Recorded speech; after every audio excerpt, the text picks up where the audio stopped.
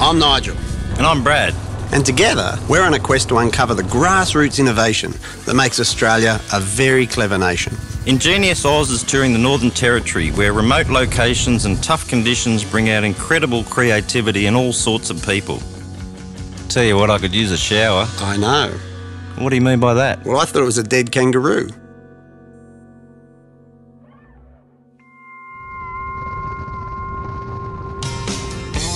From April to October in Katherine, you can get a taste of the inner workings of an Outback cattle station, from horse and dog training to stories and songs. So we're off to meet Tom and Annabelle at the Katherine Outback Experience to hear a great story of resilience and having a go.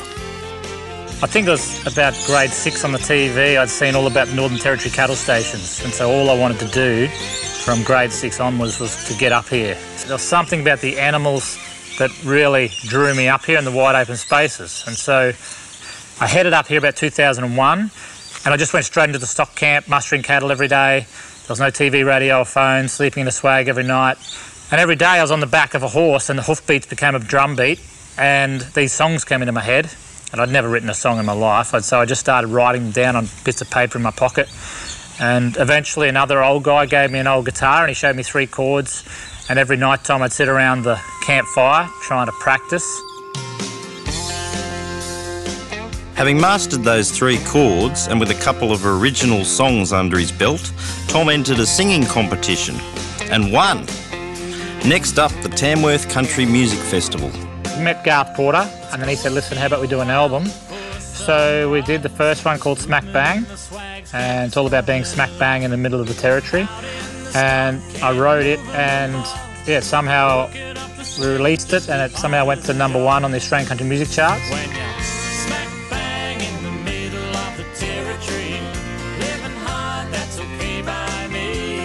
At the same time as I was doing the music, I was travelling around horse breaking, and yeah, as a kid we were always taught the old style of breaking in horses with hobbles around their feet, and but it was just very slow going. I was only doing about 3 horses a day, so I kept experimenting with all the psychology, and after a couple of years I went out on my own contract horse breaking through the top end, and I was going from cattle station to cattle station every 2 to 3 weeks, breaking in between 10 and 14 horses just by using a different method. Because the travelling was sort of taking its toll, like always on the road.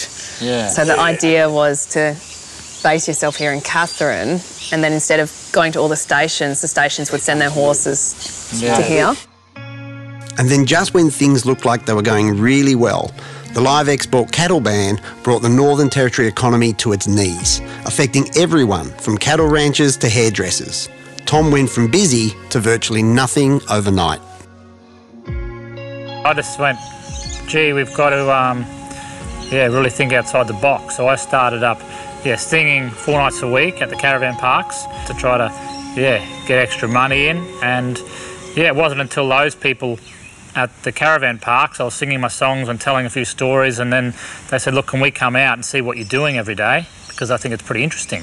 So they used to come out and they'd see us training horses. We'd have a pretty wild horse in the yard. We've got to try to catch it, saddle it, ride it for the first time. Often we get bucked off, but people could see it was real. Encouraged by the caravan park interest, Tom followed his gut and decided to launch the Outback Experience as a regular show.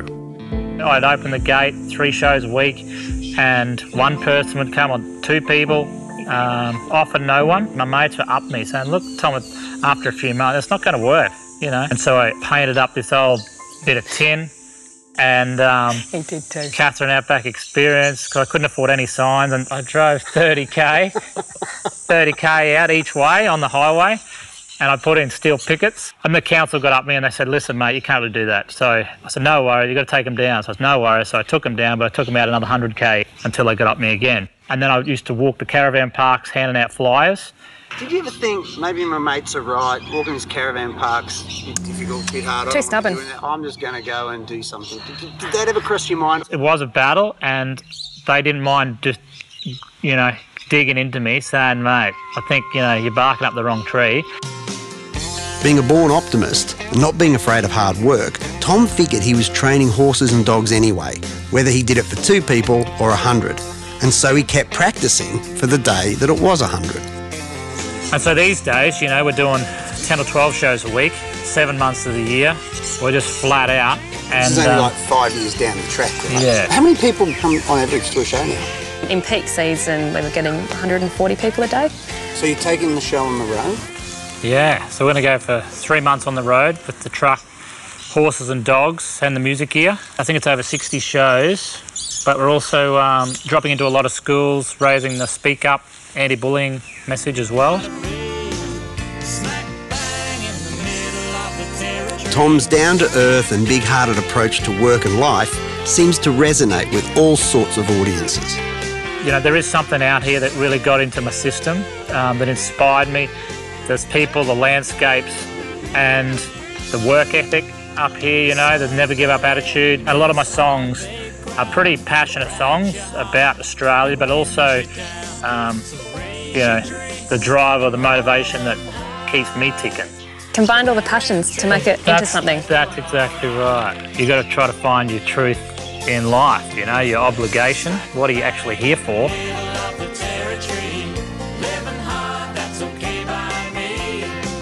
The last 12 months have been insane for us. So we did win the Tourism NT Business Growth Award. Thanks so much. Have a great night. Good on you. And then you released your album, and it debuted at #1 on the Australian iTunes Country Music Charts. And then you went on to win 2 golden guitars at this year's Tamworth Country Music Festival, which is pretty special. And then last Saturday, you won Australian Independent Country Music Artist of the Year. Seriously? And Male Vocalist Album and Single of the Year. I think I got a bit lucky. You got lucky.